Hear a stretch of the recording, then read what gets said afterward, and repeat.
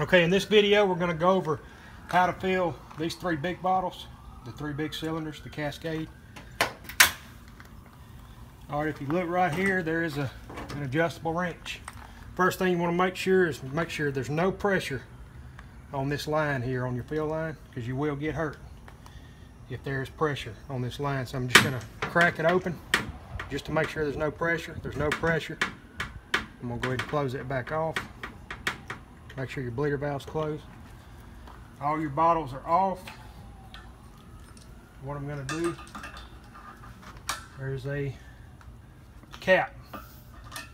You take that cap off, lay that on the ground. Right here there's a hose, fill hose.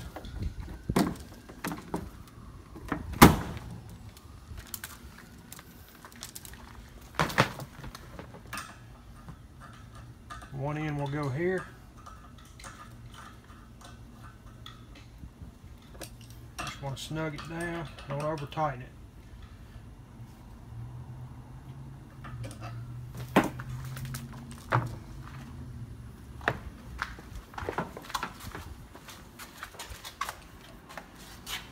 Twist that hose. Okay. On this hose, you want to make sure there's no pressure on any of these hoses. Okay, so both of those they have no pressure. You're going to take the left side off. Leave the scuba tank fill line connected. So we're just going to take off just the one on the left side.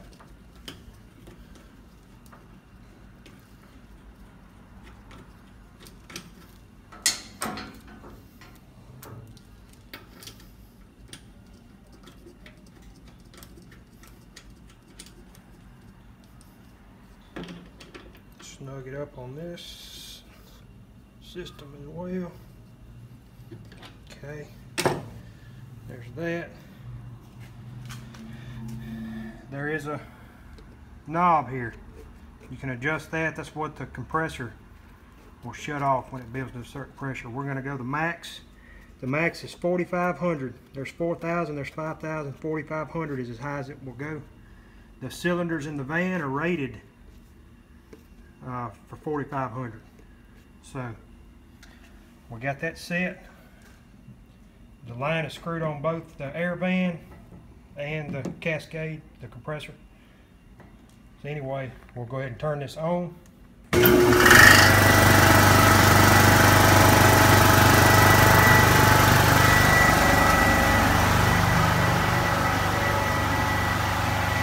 that we turn the compressor on, we have to turn all these valves on to get air into them.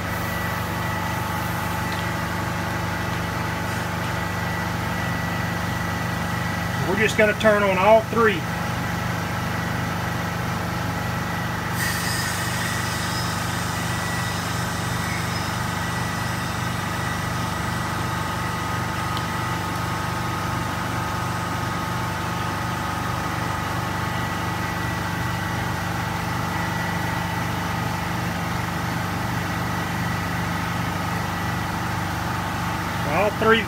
All three valves on the three cylinders are wide open, and we are about 4,100 psi, so we'll get about 400 more psi to go. It's going to take about 15 minutes.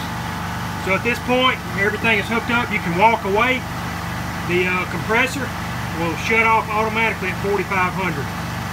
So I'm going to walk away, and then after it gets done filling, you'll see the rest of the video on how to put everything back to operating condition. Alright, the compressor cut off automatically at 4,500. You can see on the bottom gauge that all three bottles are now at 4,500 psi. So they're at 4,500, they're all full. So the first thing I got to do is I got to turn all these bottles back to the off position.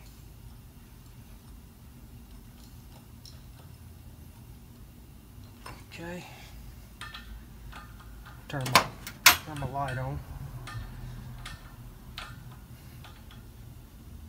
Okay, all those are off. Now I have to go over to the compressor. I have to turn the compressor off. Okay, so that compressor is now off. Now I have to go back to the van. Now, if you remember in the other video, I have to bleed the pressure off these. I cannot take this supply fill hose off right now because everything is still under pressure. So what I have to do is open the fill valve. And it'll bleed down.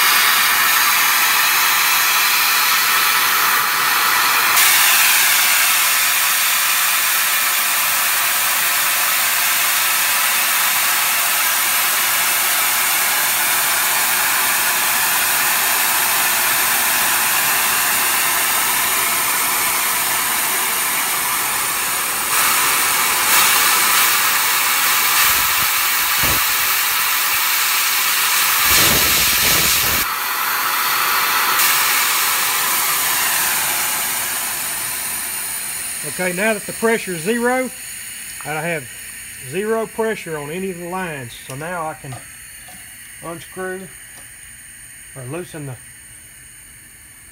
supply hose. I'm going to put my cap back on.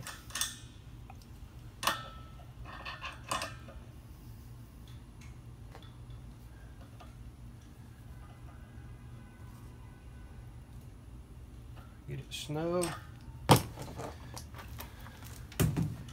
And now everything's bled off, so now I will close my fill valve, make sure my bypass is closed. All these are closed. Now I have to take my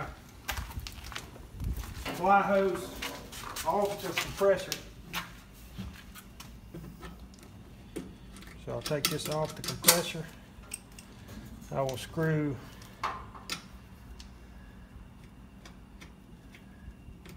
this hose back onto the compressor.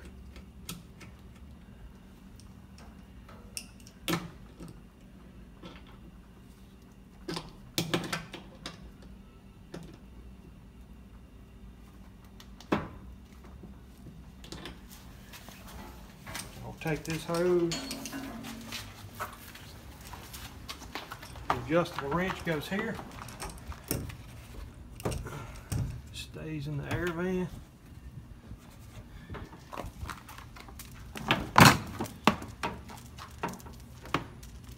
We'll roll this hose back up. And you never want to kink this hose. This hose is expensive.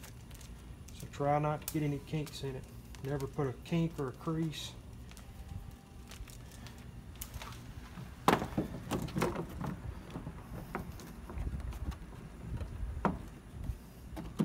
And that's basically it.